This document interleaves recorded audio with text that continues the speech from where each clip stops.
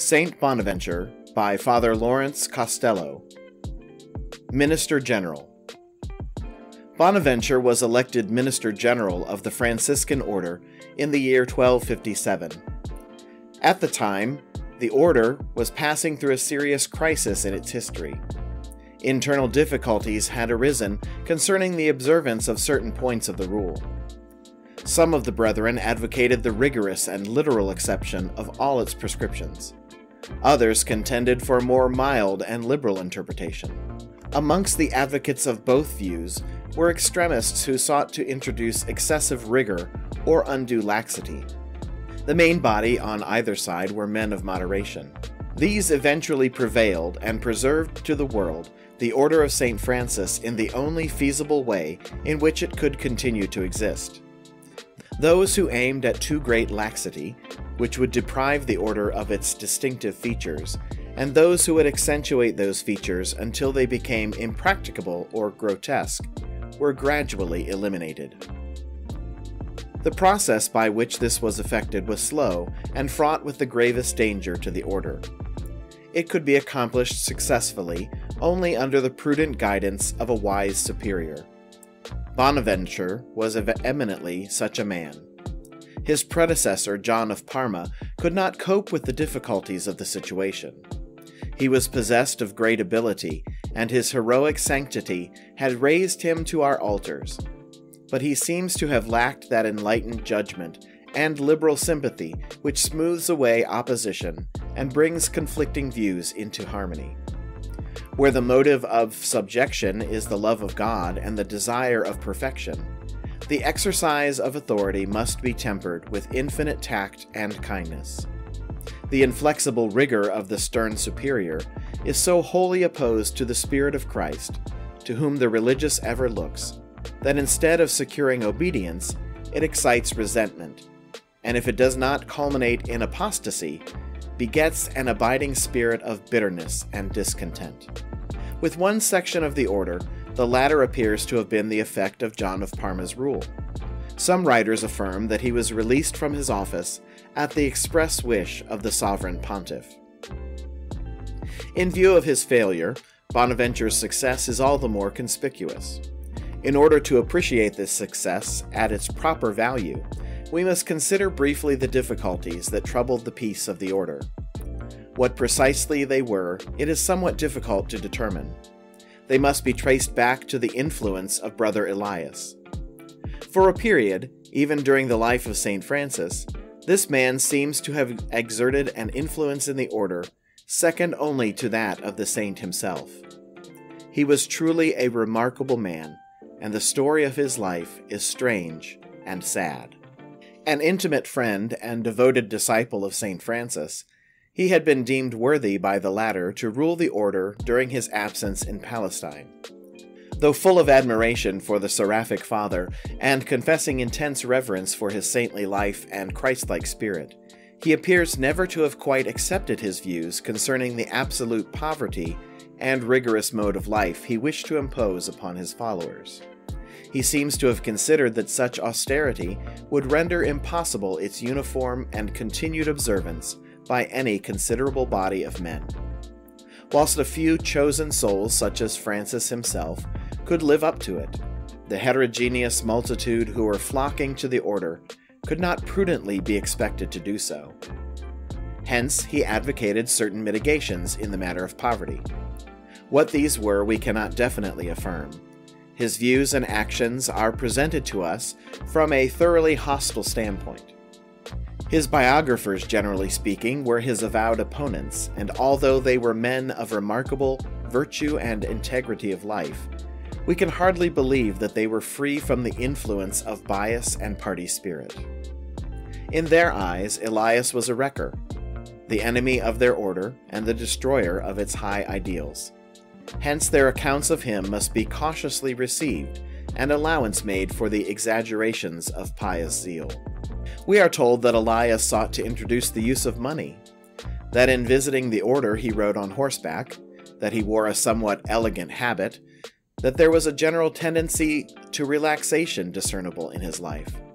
No doubt he was guilty of these things, but in view of subsequent developments, it is not easy to determine how far they were incompatible with the spirit of the rule.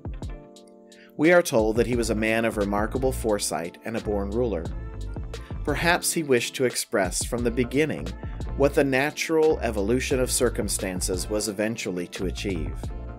He may have foreseen that certain prescriptions theoretically feasible for all, and practically so for a few, would actually become impracticable for the general body of the order. Thus, by the very force of circumstances, it soon became necessary for the friars to use money at least indirectly.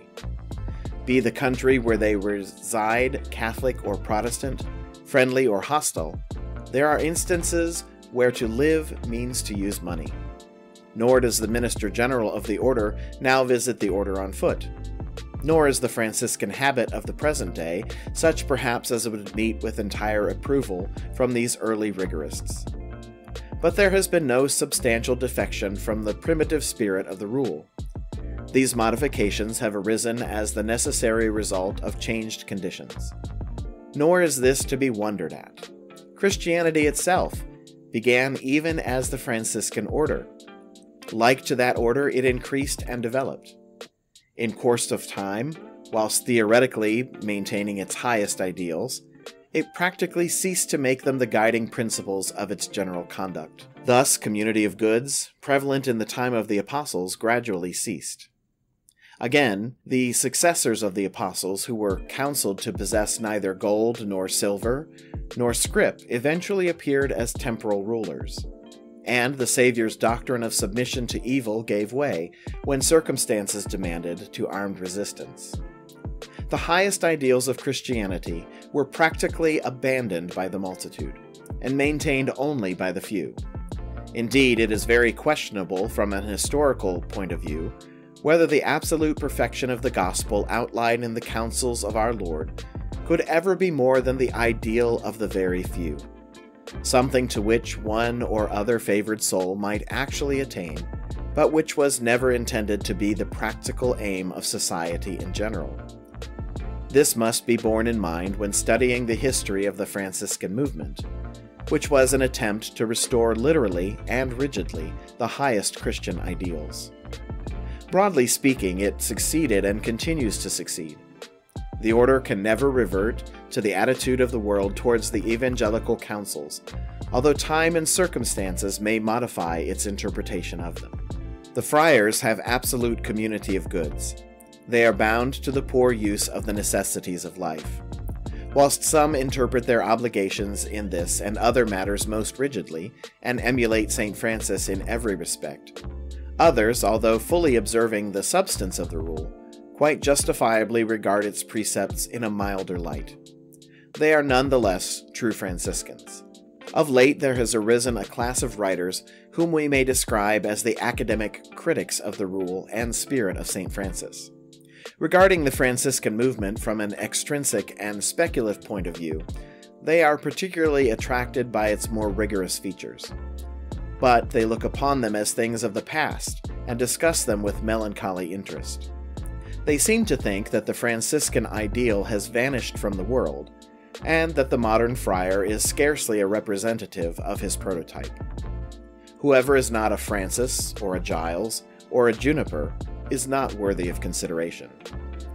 To the professor of the rule of St. Francis, there is something particularly irritating in the attitude of these writers. He knows that he is observing the rule in its simple literalness, that there is no precept of it which he does not fulfill. Yet because he does not realize the romantic ideal conceived by these shallow critics, he receives at most only tolerant pity or condescending regard. But to return to Elias and the dissensions his influence created in the order. He seems to have gained over to his side the majority of the provincial ministers, so that he was twice elected general. On both occasions, strange to say, his administration ended in his deposition. Still, many of his supporters adhered to him, and he was proposed a third time for the office of general. On this occasion, Elias was ignominiously rejected by the Pope, who also deprived him of some privileges he enjoyed. Thereupon, overcome by pride and indignation, he set the pontiff at defiance and sought the protection of his declared enemy, the Emperor Frederick. He thus absolutely abandoned the order, but there remained behind him some who advocated his views. We are even told that the succeeding general, Crescentius, was one of his followers and pursued a similar policy. Certain it is that the dissensions increased during his time of office. We have seen how John of Parma, his successor, failed to grapple with the difficulties of the situation. Wadding represents him as stern and uncompromising in his views, and as equally rigorous in forcing those views on others. When at length he saw that many religious who would conscientiously carry out a less lofty ideal were being simply forced by reason of his well-meant yet nonetheless stringent insistence to a revolt against the very principle of obedience, John summoned a general chapter at Rome and resigned his office. According to certain writers, Alexander IV, the cardinals, and the brethren assembled sought to persuade him to continue in office.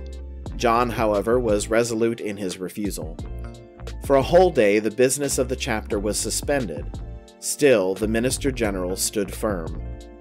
Then the vocals, in view of his determined attitude, said to him, "Father, you who have invited the whole order, and know the merits of all brethren, tell us who is the best suited to succeed you." There and then John replied, "Brother Bonaventure of Bagnoria. No one is more worthy than he." Thereupon, he was unanimously elected. End of Chapter 5. Read by David MacDonald, Ada, Ohio, March 18th, 2021.